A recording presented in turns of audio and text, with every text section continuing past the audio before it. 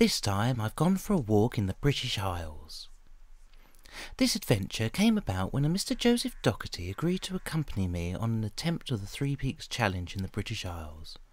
The Three Peaks Challenge is to summit, within 24 hours, the highest peak in each of Scotland, England and Wales. Joseph and I decided to take the challenge moving from north to south, and we arrived at the foot of Ben Nevis an hour before sunset. This is showing out the movies. What, one set in Scotland? Yeah, this doesn't have to be. This isn't real life. Rather than wait for dawn to make our ascent, we set out into the frosty eve, knowing that we would have to camp overnight on the snow-covered slopes further up. The view of the valley changing colour as the sun sank behind the hills nearly made up for the freezing cold and weight of the camping gear we were carrying. Ben Nevis is the highest mountain in Scotland and indeed the British Isles, at a height of 1,345 metres.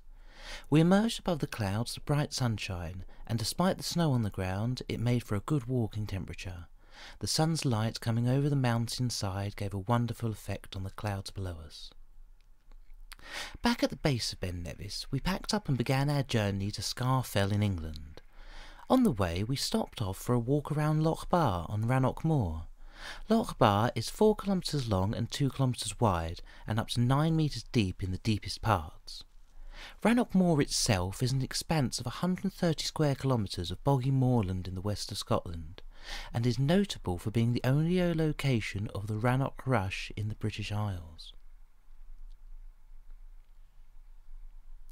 It was decided we would not go to Scafell and instead travel down to Snowdon in Wales. When we arrived, the summit of Snowdon was very windy, and it had snowed quite heavily the night before.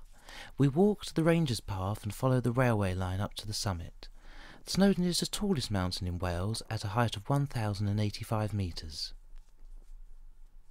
What do you need stone for anyway? What do you need stone for?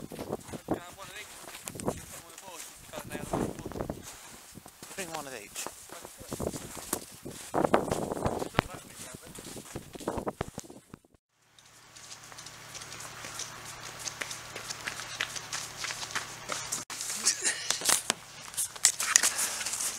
I don't have to take that.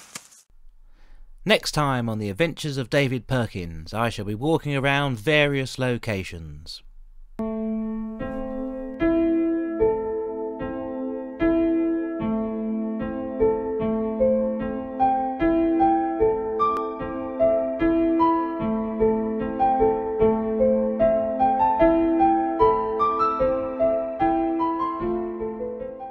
The Adventures of David Perkins. Like, subscribe, comment.